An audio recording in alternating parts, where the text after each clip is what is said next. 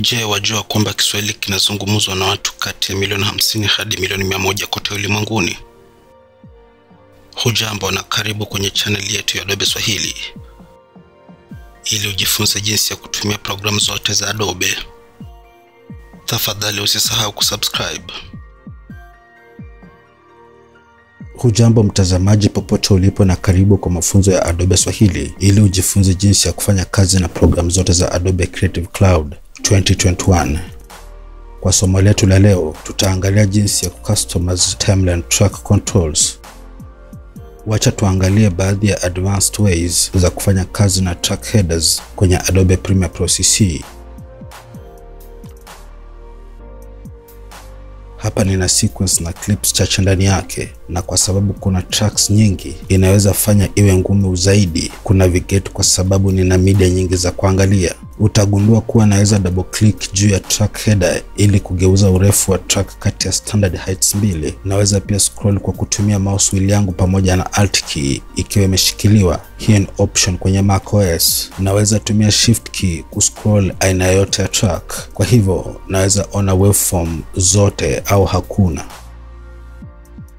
Kuna keyboard shortcuts muhimu za kumodify urefu wa track bila kutumia mouse. Ukipress shift na equals utageuza track zote kwenye sequence tool, na shift na minus au hyphen key inazifanya zote ziwe fupi. Ukihold control au command key kwenye macOS na press equal sign utafanya video track zote ziwe refu zaidi, au minus key inazifanya ziwe fupi, na ukitumia alt au option kwenye Mac OS jambo hilo linatumika kwenye audio tracks. Equal sign au minus sign, ingawa kitaalam equal na minus watu wengi huziona kama plus, ambayo iko juu ya minus kwenye keyboard nyingi na kubwa na ndogo. Nikihold shift key wakati na double click kwenye track header, kwa hii case na double click kwenye video track, inafanya track zote ziwe refu zaidi, na naenda ku double click kwenye panel title hapa ili kujaza screen na timeline panel. Itaifanya iwe rahisi kidogo sisi kuona nini tunafanya hapa. Nikishift double click juu ya track header kwa audio track, utaona audio track zote zina expand vile. Double click ili kuflatten hizo chini. Tuna pia chaguo la kutengeneza track heights presets. Acha tuseme kwa mfano naamua nataka audio 1 na audio 2 tracks zangu ziwe kubwa, labda kwa sababu ninafanya kazi kwenye dialog edit. Naenda kuanza kwa kutumia scroll wheel hapa pamoja na alt key ili kuweka hizi kwa urefu ambao ninataka. Na acha tu imagine kuwa hii ni height preset ambayo ninataka kuweka. Kwa hivyo nitaenda kwa settings menu yangu kwenye timeline panel na nitachagua save presets. Una chaguzi kadhaa hapa za kuminimize all na kuexpand all tracks vile. Nitaita hii big A1 na A2, na naenda kuassign hii track height preset 1 na nina click OK. Sasa nina flatten hii chini kwa kuhold shift key ili kuzifanya ziwe fupi, na nitarudi nyuma kwa settings menu na utaona nina big A1 na A2 option imeorodheshwa. Nikienda kwa manage presets, unaweza ona kweli na option ya kuspecify ni keyboard shortcut gani ambayo naenda kutumia na kuamua iwapo nataka kudelete preset. Lakini kile ambacho ningependa kufanya sasa ni kuallocate hii keyboard shortcut. Kwa hivyo nita cancel hii. Nitaenda kwa edit hapa kwenye Windows na nichague keyboard shortcut. Hii itakuwa chini ya Adobe Premiere Pro CC menu kwenye Mac OS, na nitaenda kufanya quick search ya maneno track na height. Huko tunaenda track height preset 1. Hakuna yoyote ya hii iliyotengenezwa kwa default. Unahitaji kuongeza keyboard shortcut. Kwa kutoa mfano wa hii, naenda kuhold modifier key zote. Hizo ni shift alt control hapa kwenye Windows au shift option command kwenye Mac OS. Kwa hivyo nina keyboard shortcut nyingi zinazopatikana, na naweza ona kuwa A inapatikana. Kwa hivyo nitaklik kwenye nafasi tupu ili kuongeza shortcut. Ni press hizo keys, na sasa nina hiyo keyboard shortcut nimepewa. Nitaklik OK, na sasa wakati wote nataka kujump kwenye hiyo track height preset, naweza press keyboard shortcut yangu na hapo tulipo. Kwa sababu unaweza configure hadi 10 track height presets, unaweza jump haraka kati ya multiple views wakati una edit, na bila shaka video track heights inafanya kazi pia.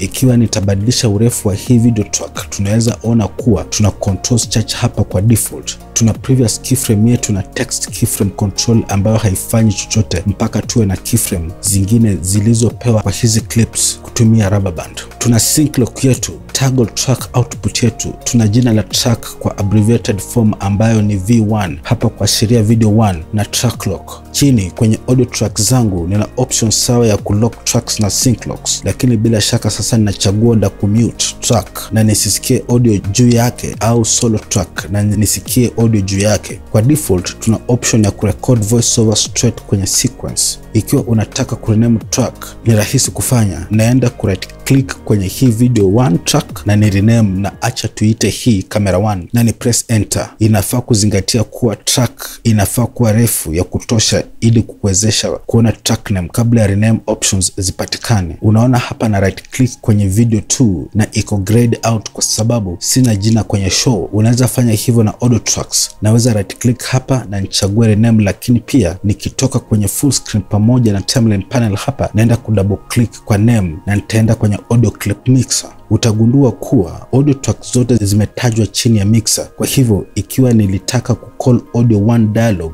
nina press enter na utaona updates kwenye timeline panel automatically. Hizi mbili kweli zimeunganishwa pamoja.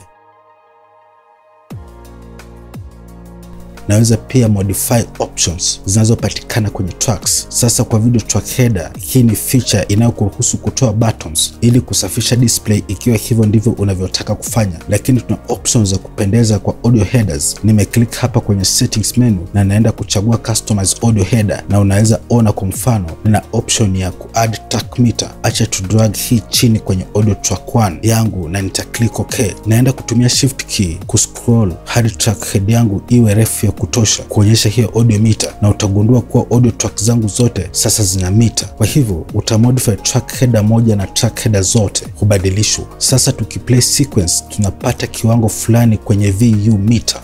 Nitaenda full screen tena ili uweze kuona audio inayoandamana na hii. What's been going on with me? I'm trying to get over someone. Nitarudi nyuma kwa settings menu kwenye timeline panel na kwenye customize audio header na naenda kuchagua ku reset layout ili kuweka hii kwenye default na nita click OK. Kipengele kingine muhimu cha timeline panel na unaweza tumia rubber band control ku apply keyframe adjustments kwa video clip zako kadri unavyoweza ku adjust audio level au pan kwenye audio clip zako. Nitarudi nyuma kwa settings menu hapa na naenda ku turn on show video keyframes. Hii inawezesha sequence clips level control, wakati mwingine huitwa rubber band, ambayo kwa default ina control opacity kwa clips. Nita line up playhead yangu hapa na nina option ya ku hold down control. Hiyo itakuwa command kwenye macOS, na niongeze keyframes ku adjust opacity. Ni right click kwenye effects badge za clip, unaweza specify ni nini rubber band ina control. Utaona kwa default ina control opacity, lakini naweza pia control vitu kama scale.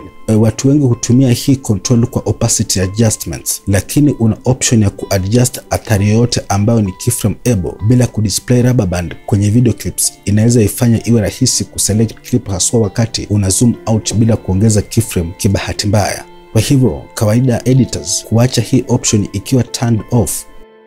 Tuna pia option ya view thumbnail kwenye clip zetu. Hapa kwa mfano kwa default tunapata frame ya kwanza ya clip, lakini nikienda kwenye timeline panel menu nina pia option ya view continuous video thumbnails. Kwa hivyo ni kidogo kama film strip. Kuna pia video head na tail thumbnail ambayo inanipa first na last frame ya clip. Hii inaweza ifanya iwe rahisi ku navigate content yako na upate shot halisi unayotafuta kwenye sequence. Kwa hivyo hiyo ni baadhi ya advanced timeline track controls kwenye Adobe Premiere Pro CC.